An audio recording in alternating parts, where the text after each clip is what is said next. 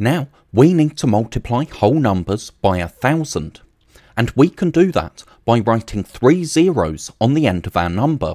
So notice there's 3 zeros in 1,000, so we write 3 zeros on the end of our number.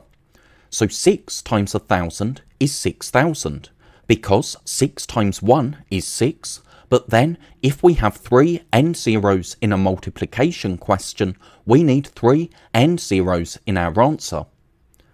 Now we have 78 times 1,000. That's 78,000, so 78 with 3 zeros on the end. 78 times 1 is 78, but multiplying by 1,000 means we need to write these 3 zeros on the end of our answer.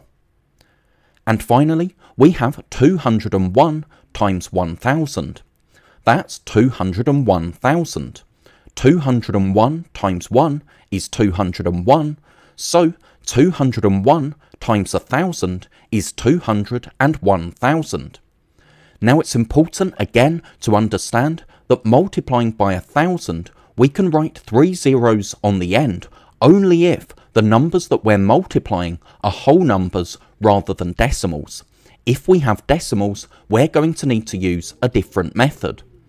But to see why this works, let's think back to 6 times 1,000.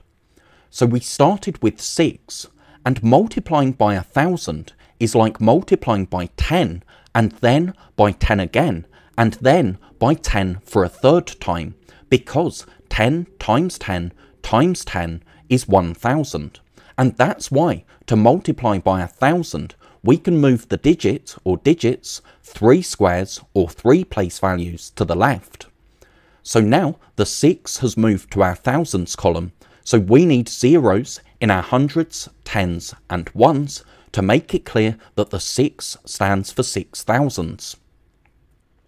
Then we had 78 times 1,000, and if we move the digits 3 place values to the left, write zeros in our empty hundreds, tens and ones columns, that gives us our answer 78,000.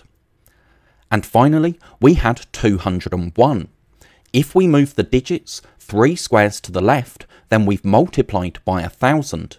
But to show the place values that these digits are now in, we need to write zeros in our empty squares to give us our answer 201,000.